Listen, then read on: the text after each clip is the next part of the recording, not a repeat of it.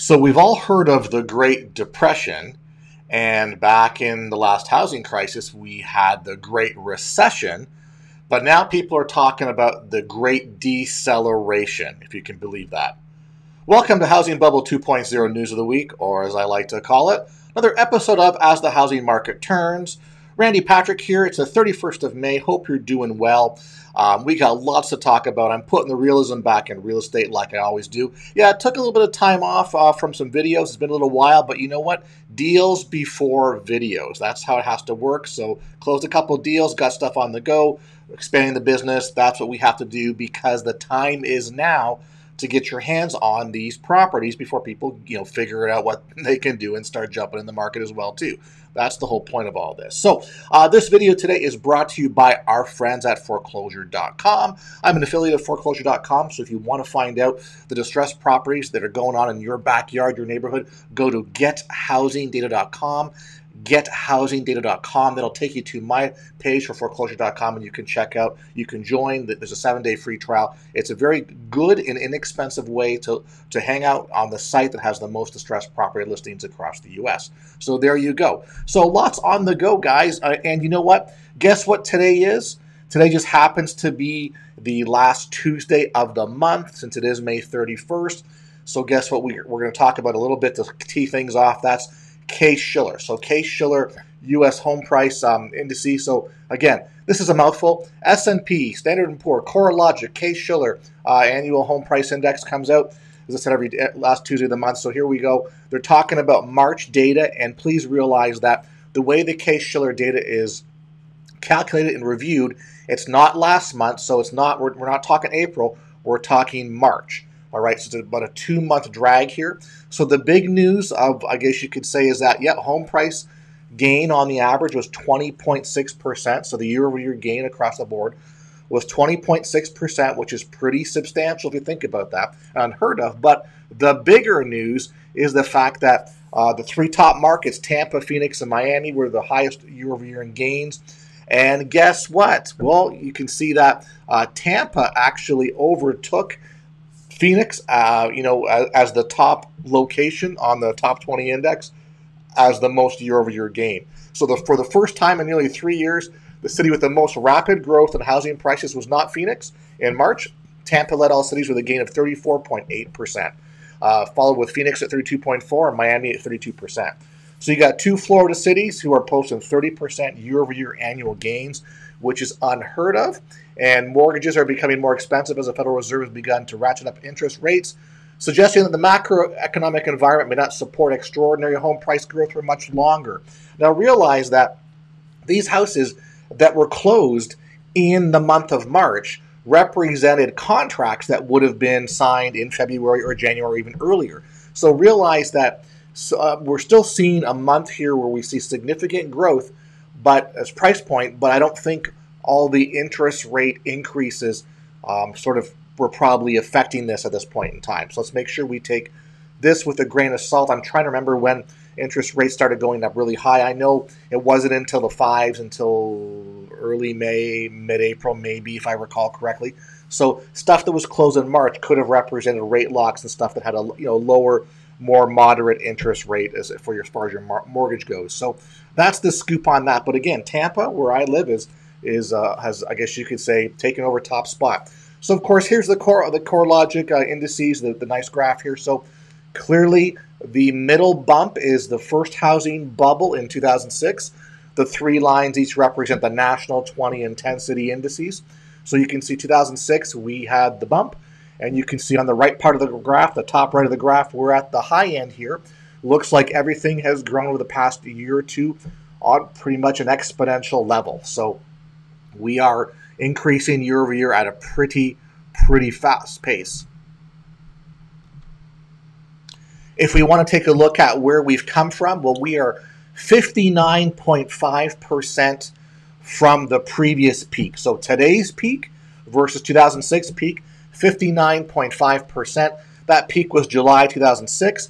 The trough, which was February 2012, which was the best time to buy a property. If you did, you've pretty much made over 100% of your plus almost 120% value added, so where you purchase, which is kind of cool. But again, 59% growth from previous peak to today's peak.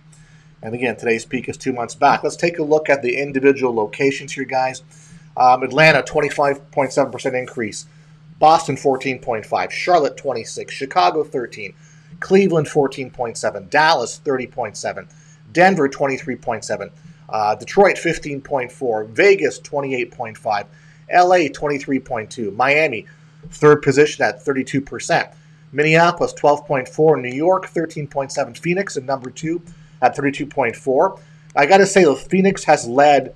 I think. They've led, and I don't know how many months now they've been over 30%, consecutively. Portland is 19.3. San Diego, 29.6. San Fran, 24.1. Seattle, 27.7.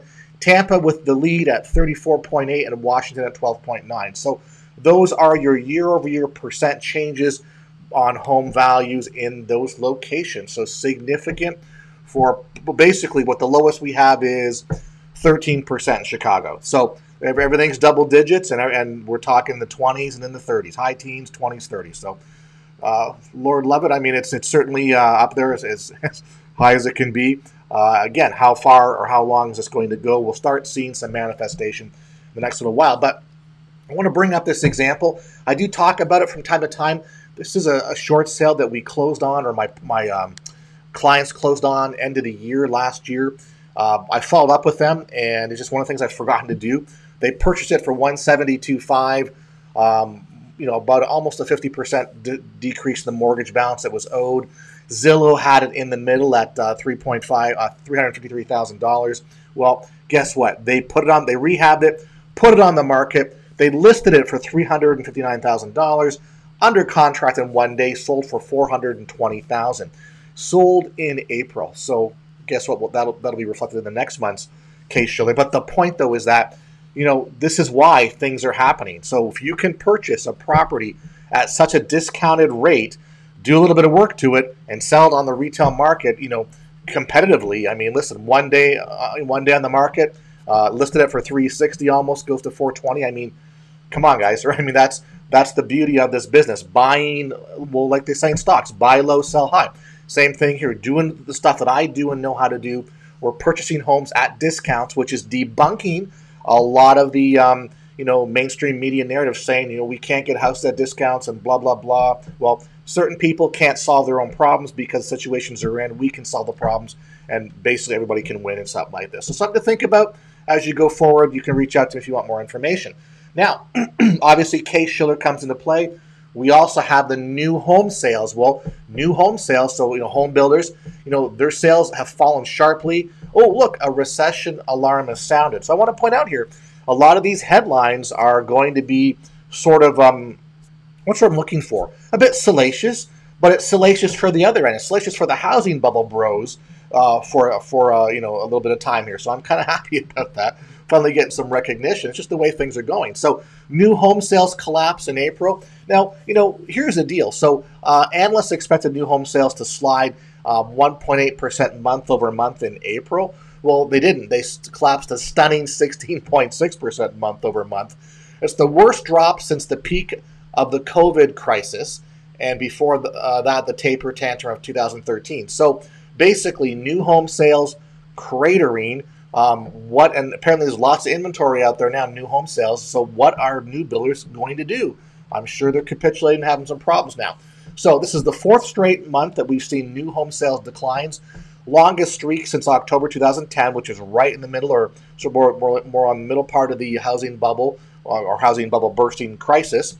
New home sales seasonally adjusted boils down to 591K units for the year, the lowest since April 2020. So we can see that everything's taken a bit of a dive here for a number of reasons. Well, guess what? New home prices exploded higher with massive surge in the mean price relative to the mean prices, suggesting the mix shift is increasing skewed to the higher end home selling. Okay, that's a scoop here. So we realize that new home prices are up, interest rates are up, material prices have been up for quite some time. So all this is basically being reflected in the bottom line price to the home buyer, which people are going, I can't do it. I'm going to bow out of my contracts. I'm not going to buy. We're just going to wait. I can't afford it anymore. I can't even get financing. I'm not approved. So things are starting to happen now in the marketplace. And as I said, you don't have one thing that causes the problem. It's a number of things sort of running in succession or at the same time that'll sort of bring this market down here. Now, as we always said, home ownership is dead. Home ownership is becoming increasingly out of reach for many Americans. Rapid, run up in mortgage rates. But here's the thing, though.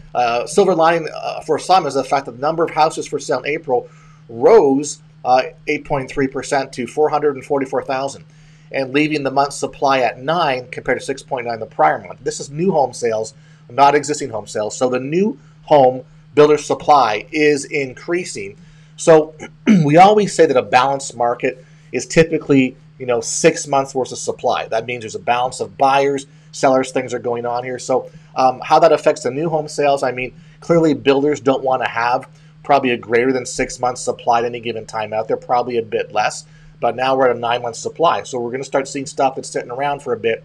Now, can the builders reduce price? Don't know, right? Are they stuck in with their price points? Do they have flexibility? What can they offer new home buyers as far as incentives or deals, what they always offer, right? Hey, use our mortgage company, our title company, we'll throw an upgrade and stuff like that. Who knows? But the point, though, is that suddenly we're seeing and we'll see an increase in new home inventory. So how do you get rid of inventory? Typically, you got to drop prices, right, to be competitive. That would make sense. Now, as this comes as no surprise, all right, University of Michigan does a lot of polls and surveys. So University of Michigan sentiment accelerates in May. Home buying confidence collapse. So essentially, the current conditions falling to a 13-year low with future expectations to drop even further in the future. So basically, the lowest since August 2011 as far as home buyer confidence, which basically means the market's dismal. It's a number of things: inventory, price points, the stress of it all. You've also got interest rates, mortgage rates, obviously. So you can see that's the blue line, and the blue line is tanking. All right, simple as that. Now, to make matters even worse, and really this is a result of home buyer confidence being so low, is U.S. pending home sales plunged to the weakest since 2014 as unsold inventory spikes by record. So we're not. This is now existing home sales. We're not talking about the new homes. We just finished that. Buyer sentiment dropping to lowest, and it looks like it's going to keep dropping for a bit. So of course, as I said, that as a result, buyers aren't out looking at homes, aren't placing offers, can't afford it, etc.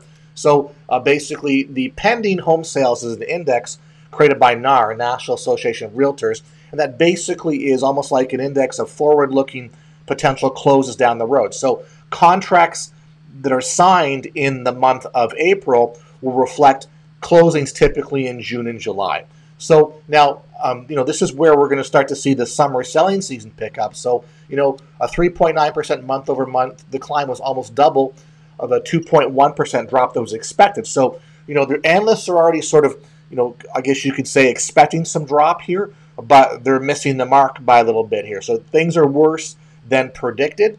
This is the 6th straight monthly decline in sales, the longest losing streak since 2018. So should not come as any surprise based on what is going on in the entire marketplace and home buyer sentiment that signed contracts are dropping. Basically, it says your pending home sales are now down 11.5% year over year, the biggest year over year drop outside the great financial crisis, excluding COVID lockdowns and the homeowner tax credit anomalies in 2010. So pending contracts are telling as they better reflect the timelier impact from higher mortgage rates than do closings. So home prices in the meantime appear in no danger of any meaningful decline, said NAR's chief economist Lawrence Yun. Now, home prices are not going to decline. Well, what's meaningful? I don't know here. So I look at it going, the more pending home sales slow, which results in the less closings that occur, which means people didn't sell their homes as they wanted to, which means they have to react to that, which means what? I need to drop price to make it more attractive or take it off the market. So that's where we are today. And again, we are still a little bit too early to see the effect really from what the mortgage rates have done until maybe next month and the month afterwards. Hey guys, if you're not a subscriber to my channel and you appreciate the information I provide, if you could do me that great favor and hit that subscribe button, I'd really appreciate that. And for those of you that are subscribers, could you do me a favor? Could you hit the subscribe button again, because I always lose subscribers. Get that bell notification, because I'm going to be back to putting more videos out now. We're at the inflection point in the real estate market right now. Lots going on here. Stuff you want to learn and you want to listen to and you want to be part of will be on this channel as we continue to go forward. So thank you very much. Now, this is what I talked about with respect to, we have the Great Depression, the Great Recession, and what? The Great Deceleration. We'll talk about that and get to it in a second.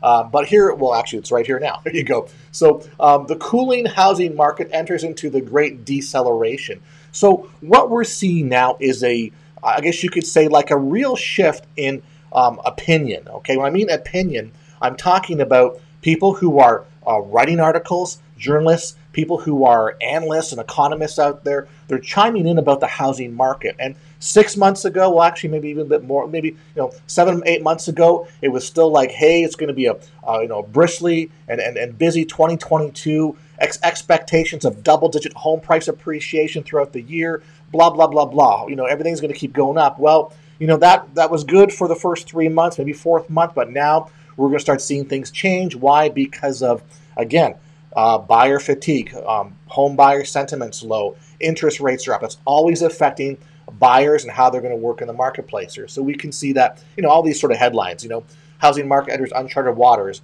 inventories are in crisis mode, mortgage rates keep spiking, freaking out, anxious housing market. Banks are offering bigger loans than ever to keep up with the housing crisis, okay? That's problematic, by the way, because if the banks keep raising their loan limits, that gives you more to hang yourself, which means when there is a correction and issues happen, you'll be more exposed as a buyer. So there you go. It's interesting, though, that, how can I put it? As I mentioned, a year ago, 7 months ago, we were not talking this, or very few of us were. And again, we were the butt of the jokes and being pointed out on other YouTube channels and stuff, and in the media, calling us, said the housing bubble bros, and the fact that this doesn't exist, and all the reasons why we're not going to have, a housing crisis correction, whatever that is. Well, funny how tides have changed. All right. Now, do I want to rub people's faces in it? No, I don't. I'm just saying, this is where we're at right now. Keep an eye on these overvalued housing market as the housing boom implodes. Okay. I didn't write that. Okay, that's a nice salacious headline, but I didn't write that. That's other people who are chiming in now. So, as I said, the position is changing, the thought's changing as well, too. This one, housing market just slid into a full-blown correction, says top economist Mark Zandi. So, this guy, Mark Zandi, is Moody's Analyst chief economist. He's ready to call it, okay? So, basically, what he's telling Fortune magazine here, this is where the article's from, is that we've officially moved from a housing boom into a housing correction. So basically, the market's softening. The drop-off isn't a result of seasonality or a soft month or two. It's a trajectory flip. Demand is pulling back fast in the face of mortgage rates that have spiked dramatically. I know the Fed's still saying they're going to be raising mortgage rates or the your whatever mortgage interest rate component, a few 50 basis points, or that's going to be the next couple of times through. So we don't see that slowing down for the next few months for sure, at least into the fall. So according to this guy here, the Moody's chief economist, the housing market has peaked. Everything points to a rolling over of the housing market. In terms of home sales, they're falling sharply. Housing demand is coming down fast. Home price growth will go flat here pretty quickly. We'll see home price declines in a significant number of markets. So that's the typically thing that happens. We have the great deceleration. So deceleration is the slowdown of the appreciation. So that's going to stop. We're going to flatten out. It'll be interesting to see how the summer selling season plays out here with these higher interest rates and the crap buyer sentiment. Then once that's over, will sellers put their homes in the market? Will sellers try to cash out? Will the buyer market, will it shift from a seller's to a buyer's market? Will we see price decreases, markets flattening, people reducing, markets losing where they were? It's inevitable. Real estate works in cycles. So this is just what's going on right now, today, okay? What is not affecting the price points are any distressed property, any forbearances, foreclosure activity, delinquencies, whatever. I mean, that stuff is not even making an impact. It's not even here yet. It's getting here. It's kind of trickling its way in. So that's why when we talk about stuff like this, which I find is really interesting because this is just based on what's happening today, which doesn't include the full complement of distressed property. So my point is, wait till that stuff starts happening. So we're going to start seeing stuff change without the distressed. Then when the distress starts hitting on market, etc., then that's going to change even more so, and we'll start to see some big stuff happening. Now, as far as you and I are concerned, there's a lot of distress out there, and you don't have to wait to get your hands on it or to figure this stuff out. Start doing it now. Figure out how to do it. I can show you how. There's lots of information out there, lots of data out there, and you can start doing the deals like I'm showing you that all my clients are doing right now. So people who are in the know have a head start in this game, and will get there and be farther down the path when everything starts breaking free here. So you got to keep that in mind. But again, I just closed this deal on Friday. Okay, we got another short sale approval. This is a little bit out of the area here in Tampa, but the point though is we received a pretty darn good discount with respect to the appraised value and what was owed in the property. So as I said, the stuff that we do here, it's not flying by the seat of our pants and throwing mud on the wall and seeing what sticks. When we engage in these deals, it's done in a very specific way to push price points down so that the opportunities are going to be there. And I can tell you that the same buyer that did the other property just closed on this on Friday, and I think the upside is even better than the property that they sold for $420. Okay, so they bought it for less. This one for less than that. So basically, it's 2,200, 3-bedroom, 2-bathroom, 2,200 square foot house on 5 acres. Pretty nice deal here. Again, it's about the process. It's about getting to control these deals, helping the homeowner out in their time of need and distress, and then positioning the property for the great upside. Now, of course, this will be a project. There's going to be money shelled out to work on this, but the return and the margin is going to be pretty significant, which is great. So again, my point though is that I'd like to always point to the housing narrative and say, you know what? Yep, all these people who haven't paid their mortgages because it had difficulty for various reasons, sad that it may be, they're not all going to be able to sell their house and cash out and walk away and put money in their pockets. It just does not happen. It doesn't work that way. Some locations across the country, that's going to work. But when we take these broad brushstrokes and we say, oh, this is going to be easy and just sell, everything's great, well, that doesn't work, okay? It doesn't work for the majority of people. There's reasons for that, and of course I can tell you all about that if you reach out to me. But the point is that this is just the tip. This is not even the tip of the iceberg. This is just us sticking our toe in the water, not even near the iceberg, and we know what's coming. And as I mentioned, talking to lawyers, economists, lobbyists, whatever, we know that the lenders haven't even begun to do what they're going to be doing probably towards the end of the year and into the next 2 or 3 years. So simple as that, everybody. This is what we have to look forward to. If you'd like to know how to engage the distressed housing market, send me an email. That's my email right there. Please give me your contact information, including your phone number, so I can contact you. Most of you that contact me forget to put your cell number in. That way I can text you and say, hey, Randy, here, you got time to talk, all right? Because, again, I'm on East Coast time. A lot of people are calling from different parts of the country, so we got to fit all these calls in. So anyway, that's the scoop. Again, sorry for the delay in putting videos up, but as I said, deals come before videos. That's how the market has to work when you're in the real estate business. Once again, thank you for the views, likes, comments. Please share the video with your family and friends. Subscribe if you're not a subscriber. We look forward to speaking with you later on in the week.